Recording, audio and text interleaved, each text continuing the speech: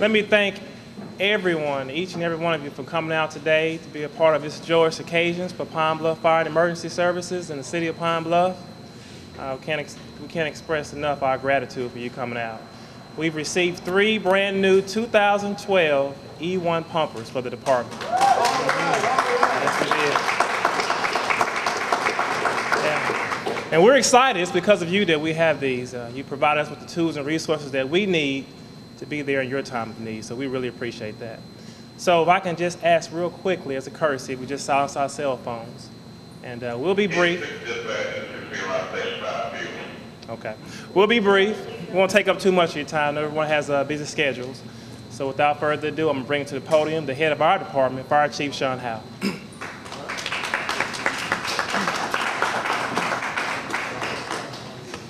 Good morning. Good morning. Once again, I'd like to thank all of you for coming out and welcome you to our fire station. When I say our, that means all of you. This is your fire station.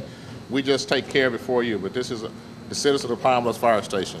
I want to thank all the elected officials in the House, clergy, significant others with the business community that help us on a number of events that we participate in. I just want to say thank you for all you have done and all that you continue to do throughout the community. I'd like to thank our guests here today. We have with us a representative of Sunbelt, Mr. Chip Crooms. He's worked very closely with us through this whole process. We met Lieutenant Clark, and we have Honorable Mayor Carl A. Redus, Jr. So that's our panel guests. I'd like to thank all of them for participating with us here today. I'd also like to echo the thank you that goes out to all of you that voted for the 5/8 sales tax. That's how these trucks were purchased. Through that passing of that 5/8 sales tax, those funds allowed us to purchase these trucks that are going to allow us to better serve you. And that is the ultimate goal, is to be able to serve you with reliable equipment, faster equipment, safer equipment. This equipment has some of the state-of-the-art safety features built into it, and that was one of the key driving points for us selecting this truck, was the safety features that it provides to our firefighters as they respond to the emergencies that we get called out on. And one of the new features that they have is the roll cage system that's included inside. You can't see it, but similar to what a race car has. If that truck were to roll over, it has a roll cage system in it to protect our firefighters. So that is very important that firefighters are protected as they're on their way to serve you. And we thank them for that improvement in technology. Along that process of deciding on E1, we formulated an internal selection committee made up of our members. And that was something that was very crucial, that we had firefighters from all ranks included in the purchasing process, design features, to hear from the firefighters, this is what's important to us. Oftentimes, trucks are designed not necessarily thinking about the end user. They put gadgets in places and whatever, and they say, well, why did they put this right here? Why did they put that over here? It was better served us in this position. So we wanted to hear from the firefighters, and that's where we call him Chip. Chip came in and listened to us and took our ideas back to the plant and said, hey, this is where they want this located. This is going to better serve them. So at the end result, we got a product that was designed by our members. And I want to thank those members that served on that committee. It was a 9-member committee, including our full-house emergency vehicle technician. I don't see him. He's here somewhere, but he's always in the background doing something. That's Captain Brian McPherson. He was on that committee, as well as others. And it was a group effort. I just didn't sit down and pick out a fire truck. It was a group effort that everybody had some say-so. They brought ideas to the table, and I think we have a product that not only are the firefighters pleased with, but you'll be pleased with as well as you see them coming to service you. So with that, I just want to say thank you again, and these are your fire trucks. We invite you to come out and look at them. We're having an open house this Saturday from 11 to 3. So if you got friends and family that were not able to come out today, they'll be on display again right here at this same station from 11 to 3 this Saturday. So we're having our open house. All this is part of Fire Prevention Week. If you didn't know, this is Fire Prevention Week. It started Sunday and it ends on Saturday. So we've had a number of activities throughout the community highlighting Fire Prevention Week. But this is Fire Prevention Week, and we end Fire Prevention Week with our open house. And this year's theme was have 2 ways out. Have 2 ways out of your home. We encourage you to practice that with your friends and family, to have 2 ways out. Ensure that you have a working smoke alarm. If you need assistance with that, feel free to call us at our office at 730-2048, and we'll provide you assistance. We provide free smoke alarms, home surveys. We'll help you any way we can to make sure you have a fire-safe home. So once again, thank you for coming out. Thank you for your support. And we encourage you to look at the fire trucks and see what your tax dollars are spent. As we say, your tax dollars at work, and that's what we got today. So once again, thank you. We have Mr. Wilkinson joining us. We thank you for coming out today. Glad to have you. So once again, thank you. And I'll bring to the podium our Honorable Carl A. Redus, our mayor. Oh, I'm sorry.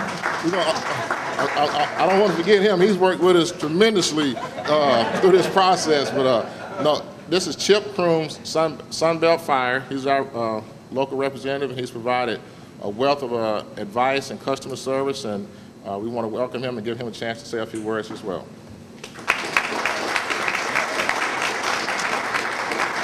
Thank you, Chief Howell. Thank you to the City of Pine Bluff, to Mayor Redus, for entrusting us with the opportunity to serve you, the citizens of Pine Bluff. It is with humble responsibility that we take this job. If you were to look back at our cell phone records over the past year and 16 months, you'd probably be amazed at all the time we've talked and discussed about how we can invest your money in the best way to take care of your firefighters so that when you call 911, they have what they need to protect you. I work for Sunbelt Fire. We've been in business 30 years. We're the largest E1 dealer in all of North America. So we come with a wealth of knowledge, but as Chief Howell pointed out, these trucks were designed by your firefighters.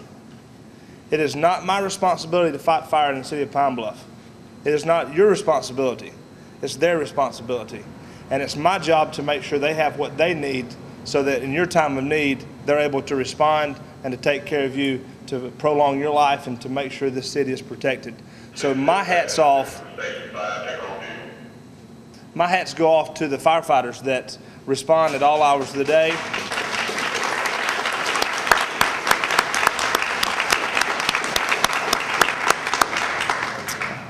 They're why we do what we do. And Chief Howell and the committee worked tirelessly, and you can rest assured that no stone was unturned, that they thought through every possible detail to make sure that they had at their fingertips what they needed to do the job. And to Mayor Redus and his support of Chief Howell and the department, thank you for giving us this opportunity to serve you guys and the city. And now the fun gets to really get going as we get to make sure these things are protecting you for the next 25 years. So again, from Sunbelt Fire and E1, we thank you.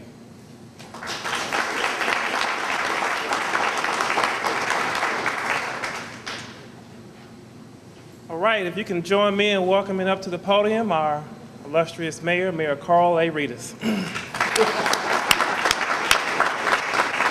Thank you, Lieutenant.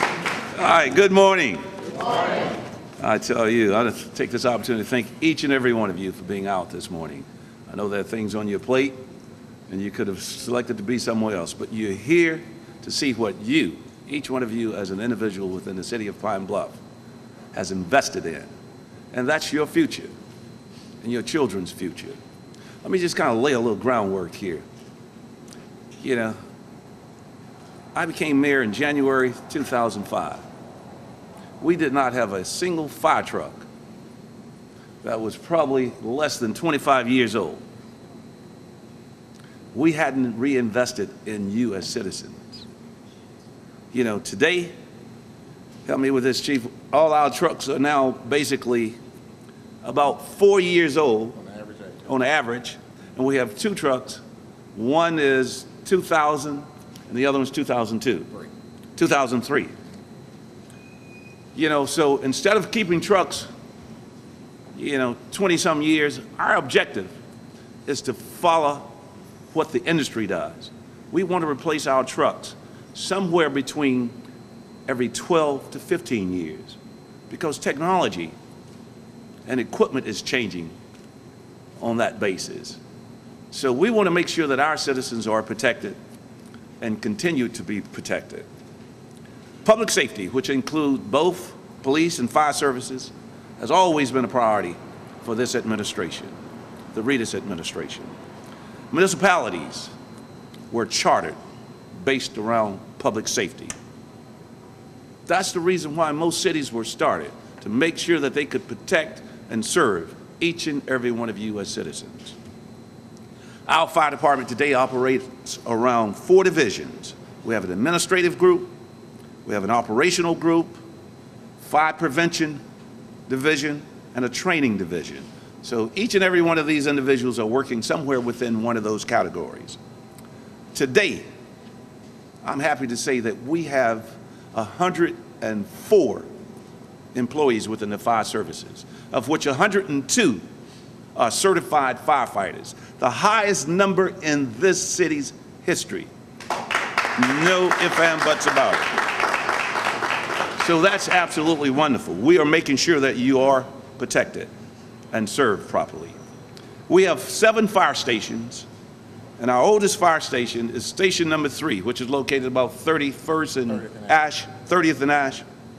That station is 56 years old, but we're replacing that station. We're replacing it with a brand new state-of-the-art station, which will be built at 32nd and Beach, right there in front of First Presbyterian Church, to help service where this community is growing, that's South Pine Bluff, and where our commercial investment is going. So that station, which will be about a $2.5 million investment, is all because of each and every one of you. Once again, investing in what was called the Pine Bluff Visioning 2020 initiative. And that initiative was funded by your support of what's been coined as that penny for progress, 3/8 cents for jobs and job incentives, and 5/8 cents for quality of life capital improvements. These are the capital improvements right here. So we're going to continue to serve the citizens of this community and make sure that you and your family, you and your property are protected to the best of our ability. No doubt about that. Also, let me mention one other thing, because we got a hard-working group of fire service and firefighters here. We have acquired over $1 million in grants since 2010, which has helped us to provide the fire services and emergency management to our citizens. That's a tremendous amount of work, and we owe that to each and every one of these individuals, Chief Howell and his staff, who's worked to make that happen. Let me also mention a couple of things that I think that's extremely important here, and that's the things that have been done on the community outreach perspective. Our community outreach has a number of incentives or a number of programs, one being the free smoke alarm program, which any citizen with a household in the city of Pine Bluff can call their local station or call this main station to make sure that if you need fire alarms, fire and smoke alarms, that they will come out, assess your property, and install them, right, Chief? Right. All righty. And all of them are purchased through donated funds. That's right. That's right. They're free to you. Free home surveys.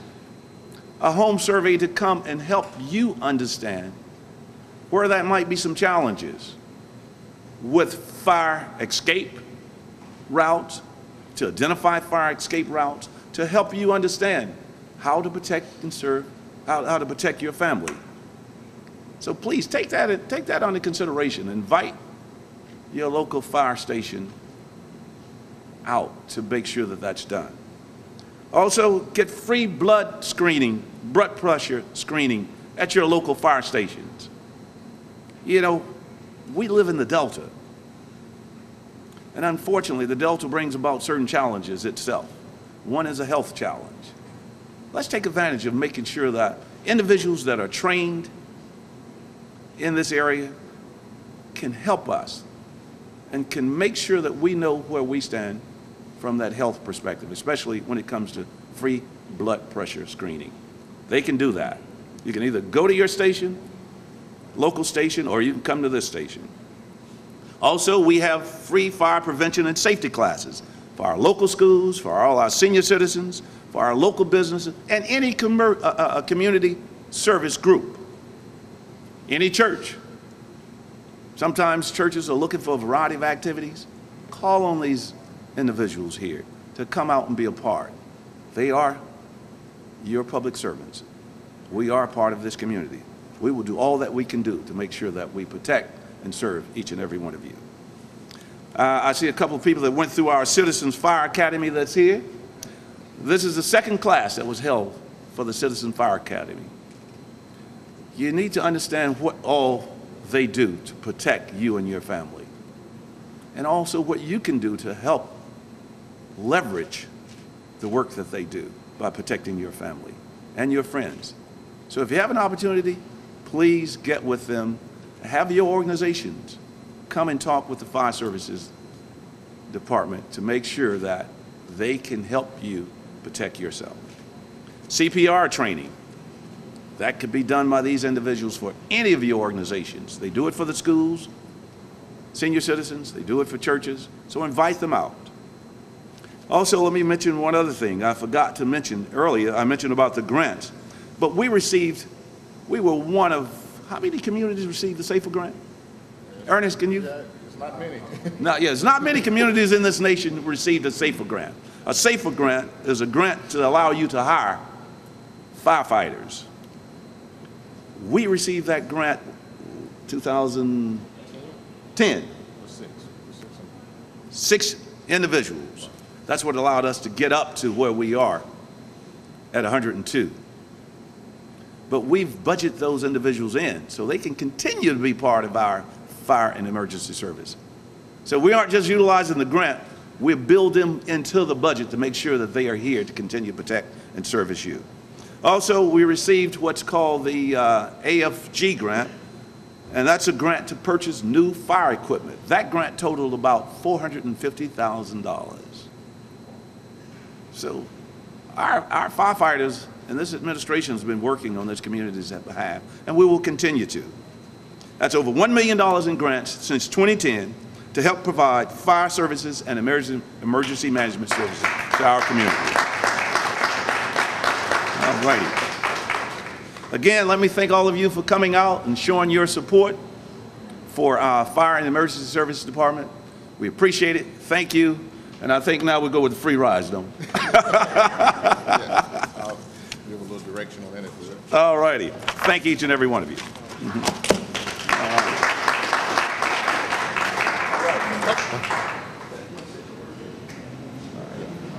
All right. At this time, that concludes the program part of the process, but now it's show and tell.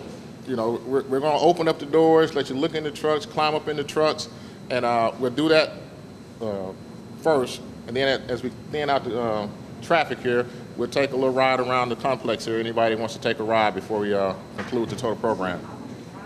I don't know. we already have a request for driving, so I don't know. We'll have to check your certifications. I don't know. I don't know if you're trained up yet. But right now we're going to open the doors, have show and tell, and answer questions. And also, while you're here, you know, if you have questions about other issues for the fire department, feel free. We're here to serve you.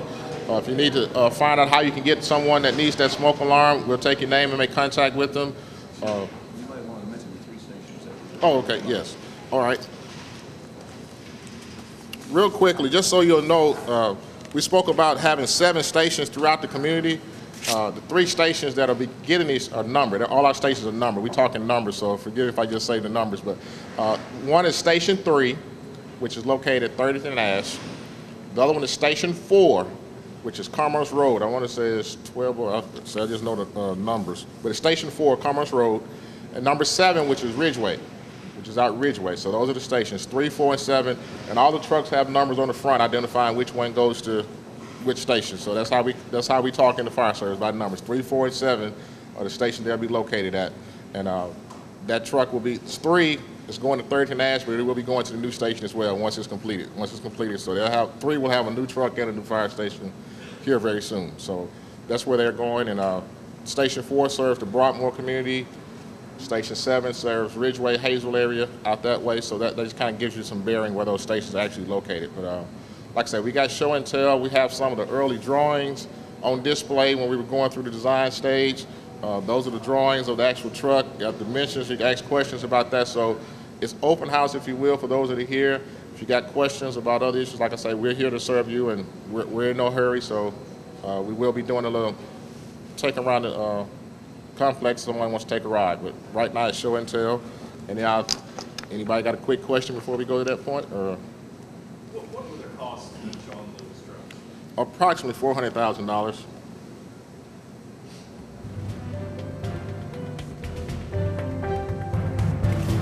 No other questions? Well, thank you again for coming out, and hope you enjoy, and let's take a look at these fire trucks.